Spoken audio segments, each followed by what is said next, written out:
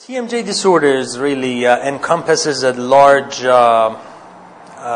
number of different symptoms, anywhere from headaches, migraines, neck and shoulder issues to lower back problems, are really attributed a lot to TMJ. Even some of the diseases that you may have heard of, like fibromyalgia.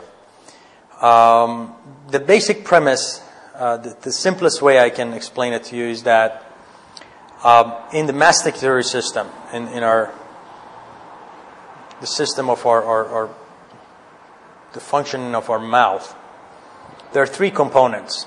We have the teeth, we have the joint, the TMJ, and we have the muscles.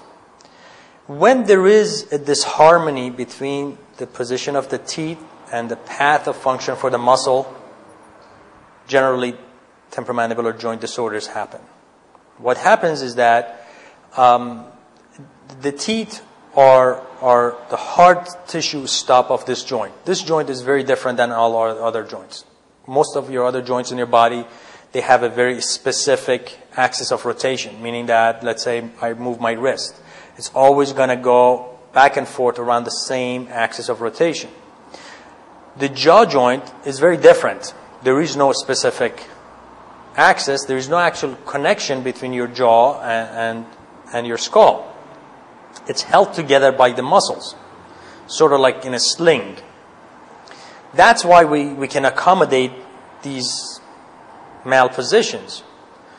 And, you know, depending on that disharmony, how bad that disharmony is, most of us, actually, as I said before, 95% of us have this disharmony to different degrees.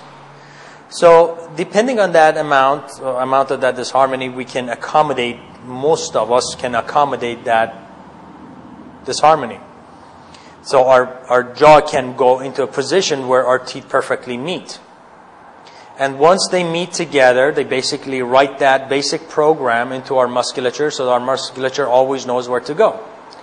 Well, when that disharmony gets to be too much, then musculature get into problems.